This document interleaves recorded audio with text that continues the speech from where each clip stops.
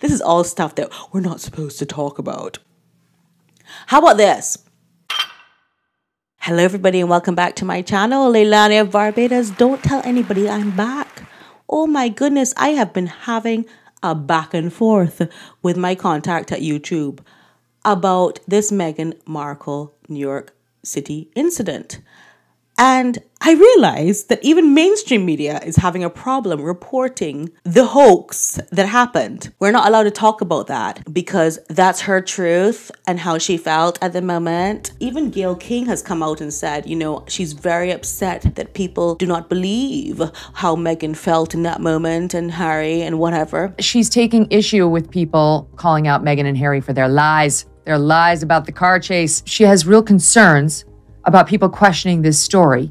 And what's really important is how the couple felt. How did they feel? That's really what we should be focused on. And she wants us to really try to have more empathy for this couple. Gayle, girl, bye. You have a $12 million contract with CNN to talk to Meghan and Harry. And if they come across as frauds, your interview with them will not be that good. Because I think the focal point of that interview was going to be like, we need all the security and we have all these people after us and the paps and this and that. And I think that was going to be the New York incident. Had it gone according to plan, it would have been perfect for you to talk about and highlight. By the way, nobody watches Gayle King. Okay, so nobody cares what she says. I don't know if Gayle King had some kind of vocal surgery to sound just like Oprah, but nobody likes a copycat. And Gayle King to me is creepy because she just sounds like Oprah. She looks like Oprah. She acts like Oprah. It's just But anyway, she's trying to get her money, her coin. So they're all trying to put the kibosh on us YouTubers for downplaying the incident. Because it's not as if eyewitnesses like the taxi driver Singh haven't downplayed the catastrophe. No, of course not. Did it feel like the paparazzi were being aggressive? No, not. They were behind us. I mean, they stayed on top of us. That was pretty much it. There was nothing more, you know. They kept their distance. It's just like journalists, just like everybody else trying to get pictures. You didn't see any cars going over curbs or people banging on your window? I didn't see that. No. Oh, so the reason why they didn't stay in a hotel apparently was because, well, the Carlisle, which I said they should stay in, if you remember, they did approach the Carlisle. However, they wanted a huge discount. This is all stuff that we're not supposed to talk about. How about this? I've kept a secret for a very long time.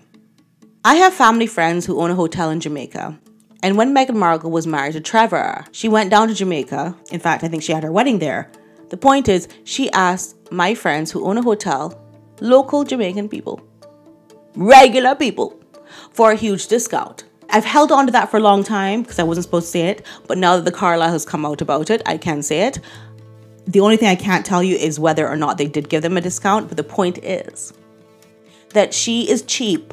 And she has been asking for discounts for a very long time. Because at the time, she wasn't even on suits. She was a suitcase girl.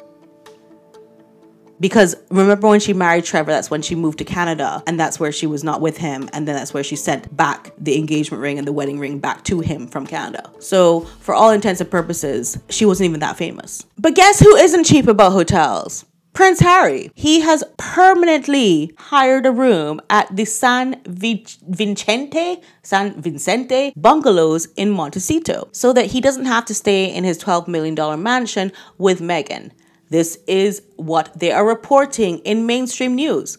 Are we allowed to talk about that? I mean, it obviously tracks with everything that we've seen. We've seen the snub at the basketball game, the kiss snub. We've seen how distressed he looked in New York City. And I want to say this about New York City, That plan, I don't think he was part of it. He looked genuinely distressed. And she's just living her best life. She's hiking. She's living her life like it's golden, dressing up in golden dresses and getting awards and everything. What that ended up doing, though, is what I want to say, is it brought back all the memories of his mother, the car crashes. Everybody kept putting up these pictures of the Diana car crash to say, well, this is the same thing that happened to Diana. And then he has to look at all of that. I think it was a bridge too far, even for Harry, who has mental health issues, who is using psychedelic, treatments on himself. And he's not in a good place as it is. But I think that must have been really hard on him. And I'm being serious. But let me talk about something else. How can you say that you're going to put out a full feature full-length feature film, though, on Netflix about your time in the palace and expose all the secrets in the palace and do all of that. But we cannot, with freedom of speech, the First Amendment, which, by the way, Harry said was bonkers, and he obviously does think it's bonkers, right? Because he's trying to silence everybody and censor everybody. How can you do all of that? But if we literally report the news, like literally the mayor, the police force, everybody has come out and spoken and said this literally, I'm saying literally too much, sorry. I'm sorry, I'm hated. This did not happen in New York City, and we can't say anything about it because YouTube will be like, hey guys, we're trying to not talk about that too much. Apparently, we're not supposed to talk about that. The fact of the matter is that Meghan and Harry are the laughingstock of the entire planet. And honestly, I think they're a joke. They have had to go into hiding. They did not celebrate their anniversary. Usually they call the paps. I guess Backgrid and Meghan are no longer friends, so they didn't have Backgrid to call. But can we just talk about how Meghan Markle cannot dress to save her life? Cropped leather pants, a camel coat, backless shoes. They're orange. What's going on?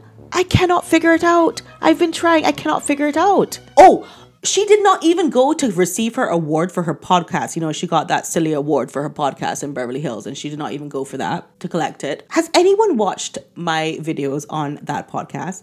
Because my ears were bleeding. How impossible it is for her to receive an award based on that podcast. Oh, look, from the New York Post. Meghan Markle podcast guest implies Duchess didn't actually interview her. Well, of course she should get an award then. That is the worst podcast ever. When she wasn't sighing and deep breathing and yawning through her guests, she was being snarky. She was exposing them. She was bringing up things that were said about them, but in post-production. So what she would do is she'd interview them-ish, not really. Then in post-production, like I'm saying, she would say, yeah, so this person's been accused of lying all the time, and this person has been...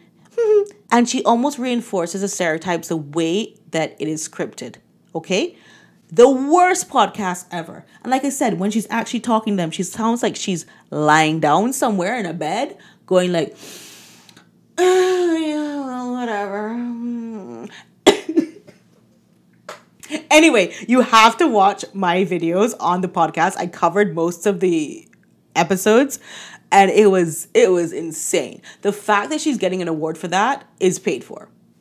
I can imagine that she would have got hits. I'm not saying not. You know, because she's Duchess now and all that. They probably were like curious, like, what's she going to do? She did a lot on the Oprah. Let's see what she's going to do now. The worst part about it is that by some unfortunate power, Meghan was able to reinforce the stereotypes of these tropes that she was actually trying to change. So just based on that alone, she should have not been given an award because she didn't even accomplish the goal that she set out to accomplish.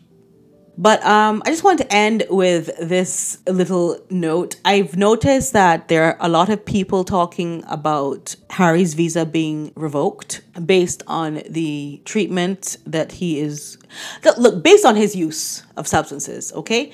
And that if that was a normal person and if that was part of their application, that they would have had a very prolonged application with a lot of questions asked and investigation before they received a visa for the United States. I think he's on a 01 visa, which is a very special visa, which is reserved for scientists and geniuses and people who are curing cancer. I've said this many times. It's a very special visa. And I think especially with that visa carries a lot of responsibility. So what happens when you come here and you start doing interviews and you start promoting dangerous things? I have to be very careful. Dangerous treatment, dangerous substances, and just a dangerous outlook on life, though. So what do we do about that? And you're in the public eye, and everyone's saying, is he being treated specially for no reason?